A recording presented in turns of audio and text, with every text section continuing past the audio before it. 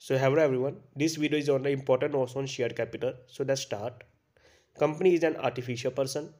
Minimum 2 members are required to form private company. Maximum 200 members are required in private company. Company have perpetual existence. Minimum 7 members are required to form public company. There is no maximum limit on the members in public company. The unit in which the capital of company is divided are called shares. Maximum amount with which a company is registered is called authorized capital, which is also called the nominal capital of the company.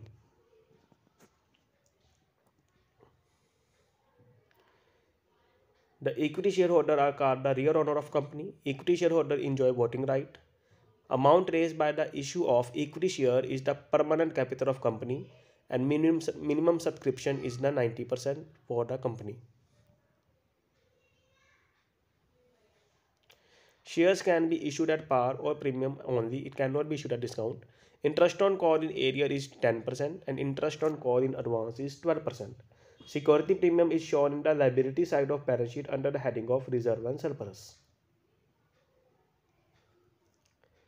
Shares can be reissued at par, premium and discount. Amount received against call in advance is the liability for company. Minimum amount of application money cannot be less than 5% of face value, and maximum amount on any call cannot exceed 25% of face value. Preference shares can be converted into equity share. There is no maximum limit on the amount of security premium. Amount paid by public for the share is called paid up capital.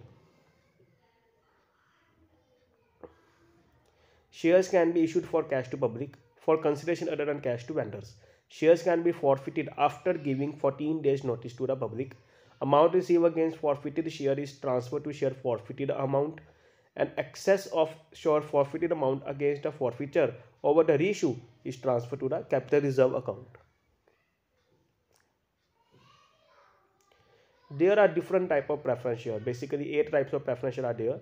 In case of public company there are minimum 3 directors, and in case of private company there should be minimum 2 directors.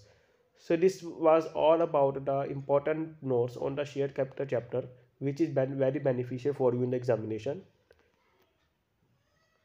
So thank you very much. This is Akash Verma from this side.